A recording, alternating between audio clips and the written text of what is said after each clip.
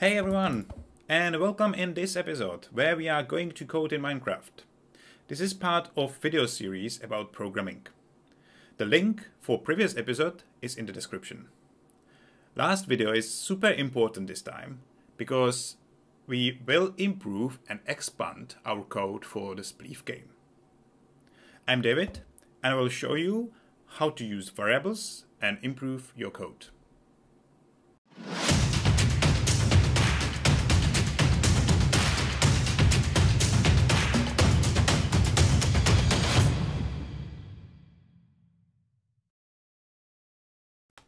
Understanding of variables is one of the most important knowledge of programming. So let's try explain the concept. Simply said, variables are the data storage in allocated memory. Computers usually use commands in your code to manipulate and organize data. Data means numbers or text.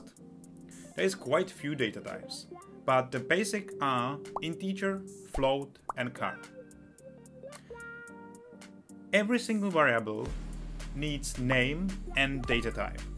The name should reflect the purpose of stored data, and the data type needs to define what I will store. And here's the example. This white square represents the allocated memory in the computer. And I've allocated the memory by giving the square name called floor, and this is my name for variable. The memory is empty at the moment, so if I want to get some number, I need to set the number into my variable. So as you can see, I've got number 10 saved in my variable floor. And the last thing is, if I want to use the number 10 in my variable, I need to just call the name. So I will call floor, and the floor will be replaced by the number. Here is an example for our Spleef game. Last time, when we built the Spleef game, or arena, we hard-coded the numbers of floors into the code. But much better way would be if the user can define how many floors will be built. The easy way how to do that is to add a parameter to our onChat command S4. You need just click on the plus sign and there will be new parameter called num1. We can rename the parameter to something more meaningful. Let's say we'll call it floor, but I don't want to have it capitals because variables should be named lowercase. So floor, and okay, and now I have my parameter called floor. If I go here to the red part of my command library, I will find that there is new variable called floor, because make code create automatically new variable whenever you put parameter into your onChat command. And I can grab this out and use it in my code. So first step is to identify where I have my floor built, and it's here, build snow floors, and repeat 4 times. So I will replace the 4 with the floor, and now it will repeat floor times. So it means that whenever I will type into chat S4 space and a number, the number will be transferred to the loop here, and floor will be replaced by the number in the parameter. And in Minecraft world, we can open chat and type my new chat command S4 space, and it will follow by the number of floors. So let's start with 10 and enter. So I will build my new tower for Spleef Arena, and it has 10 floors. And this is not just finished with the improvements. We can even add more functions or additional content with the variables. So let's have a look what we can improve next. Before we add new functionality into our Spleef code, I would like to introduce new section in our library, and it's the purple one called math. There's a bunch of math operators and functions, and one of them is called pick random.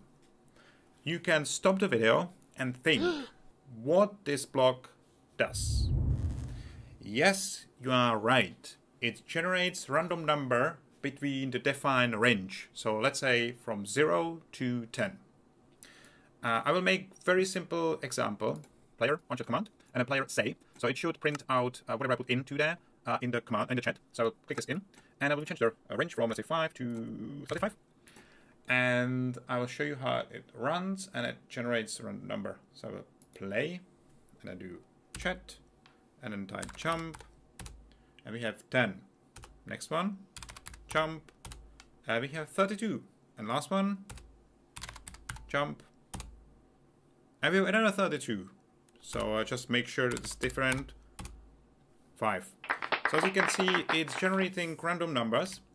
And this block is very handy if you wanna make your games or your program less predictable and more fun for players. As you can see, we have our Spleef arena, but with different size of the floors. So your challenge now will be to try make and adjust the code for Spleef arena, so it will generate different size for each floor. You will need use the block pick random, and you will need to define your new variable. Let's call it size. And I will show you the solution in a minute, but now it's your turn. 5 minutes later. This is my solution, and I believe you made something similar. So let me comment on it a little bit so you understand what's going on and you can eventually make it happen by yourself. So first of all, I reshuffle a little bit of order. So my main part where I'm generating the floors is last part of the Spleef code. So I will show it mainly here. We have new variable called size. So I've set size to pick random between 0 to 10. And so the size will be every time different when will be generated new floor. The next thing which I've added here is the use of the size variable, and I will move the builder forward by the number generated in the size. So it's here, and this makes the floors different size and different length. And then to keep it going in correct way, so the code will actually generate correct arena, I need to duplicate this block with the movement of agent twice. So add one more here, completely the same copy, after I build or fill the floor. So I need to move him back into the original position. So that's the reason why it's this code here. And one more thing which I've added into it, it's this builder face. And this command basically orient or rotates the builder in the correct direction, or direction which I would like to. So in this case I move him to east, and at the beginning I turn him to west. So he will build on opposite side. And I think this is it, what I've added into it. And the result is my arena. And this is our final build. As you can see, we have every floor in different size. Do you like these improvements? I think there is plenty of other ways what you can make fun for your friends in the game. Do you have different ideas where to apply variables? Answer or comment below this video, and don't forget to like, subscribe and share this channel. It makes everyone happy. And guys, if you have something what you would like to learn, let me know. I can make another video about that. See you next time.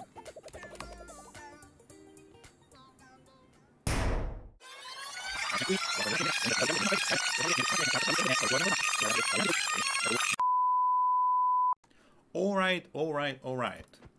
I owe you the explanation how on earth I made the wall in every single floor, from top to bottom.